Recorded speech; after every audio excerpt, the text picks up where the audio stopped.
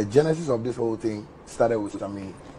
Yeah. Man, I found Ghana music industry to be very nice, calm, you know, but in music and in business, you see. Yeah, this is your boy Wale Music TV. Try and subscribe to this channel. I will give you more news, more tips, more video on this platform, Wale Music TV. Thank you. You play certain cards to get your opponent, you know, and move. I actually racing. I'm on racing kaka. Now they can't born kaka. I know I confused now. What must I say? So I saw the game like that. Those days I was telling Samini, he said, "So no, you dance artist, or you so now." Because I wanted to do what Samini was doing. Now I'm fair. So be. I was loving it. So I came with an idea because I wanted to get attention for industry anymore. Ghana is a witness to his prowess and the things that he has done and some of the things that he did.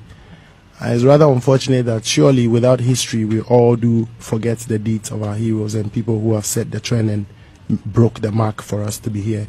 Those people, I know most. Rocky Dawuni himself, he's an icon, you know. I know about all of them, but you see, when somebody defines something, you know, the thing can be there definitely, you know. We all know this, whatever. Somebody can properly or well define it, you know, adding different flavors, you know what I mean, different genres. Like Samini is very creative. I think at that time, well, people were actually following one trend. They were doing, when you mentioned dancehall or reggae, you can see they were just followed by Samini added that Afro influence to it, and big kudos to JMJ. You know what I mean, all Samini hits, those big hits, and you can tell that's a dancehall feel. But you know, he has the thing that we call it Afrobeat now. If somebody was doing it then, when he was winning the mobiles and all. Exactly. So he had the opportunity to actually win the hearts of the reggae and dancehall lovers and our local music lovers, to match them together to love and appreciate his craft.